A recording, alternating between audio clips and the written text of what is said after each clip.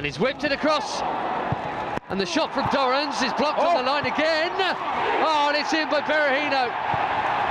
What a finish. He's not had a sniff, but he's got a goal, say to Berahino, and they might not deserve it, but West Brom are in front on round 3 Saturday.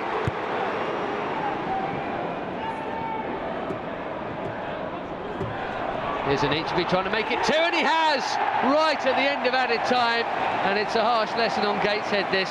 It really is. They've been excellent for 40 minutes, but they're in massive trouble now.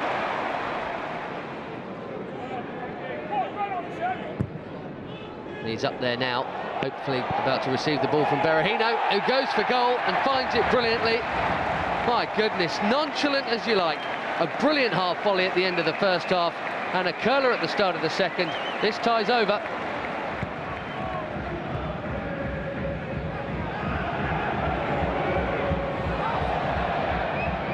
Berahino into Anichebe. Change is coming by the looks of things for West Brom, but not yet. This is Chris Baird, and there's Berahino, hat-trick! Ka-ching!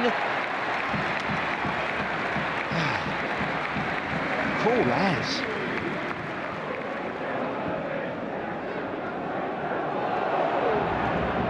And they might be in again here, they are. Onside Chris Brunt, it's going to be 5, it is 5, and this is unbelievable.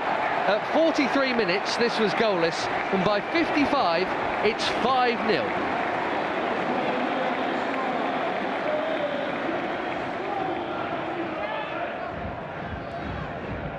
Here's Pocognoli to Samaras. 8th appearance of the season, all off the bench. That's Varela. It's a brilliant ball, and it's a tap-in at the far post for James Morrison for 6.